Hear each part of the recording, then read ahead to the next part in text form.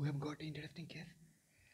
A 75-year-old man come with chest pain and chest discomfort, and by doing ECG, we have got this kind of ECG. What does ECG suggest?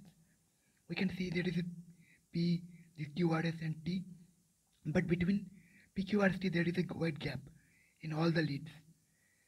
Rhythm is regular, but there is some gap. This is known as sick sinus syndrome. What is sick? The sinus is sick. What is a sinus? SA node is sick. So this has this type of gap. Okay, what is the treatment of it? Pacemaker. Pacemaker is the treatment. Thank you.